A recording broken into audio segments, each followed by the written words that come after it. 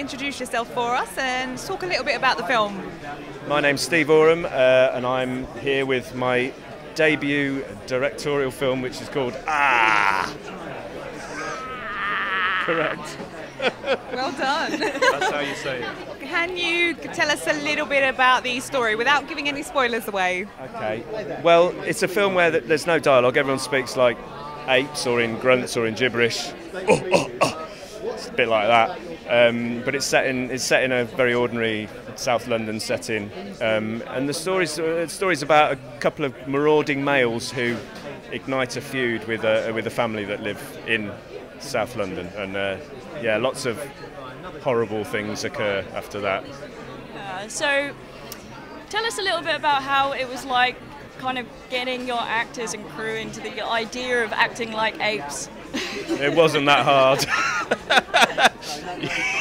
All actors just peel back the surface. They all want to be apes, running around pretending to be animals and stuff. That's what actors do.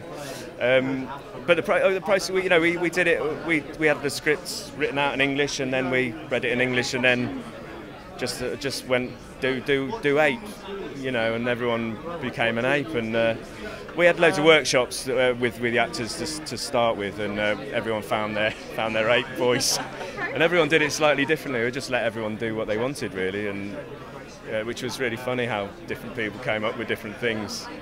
And someone like, and someone like, do you know what I mean?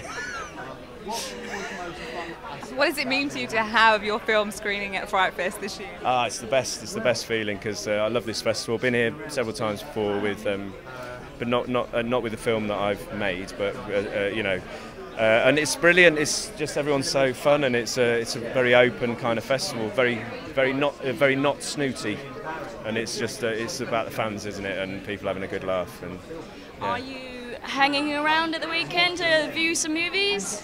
Unfortunately, I've got to go to a wedding tomorrow, and it's a very dear friend.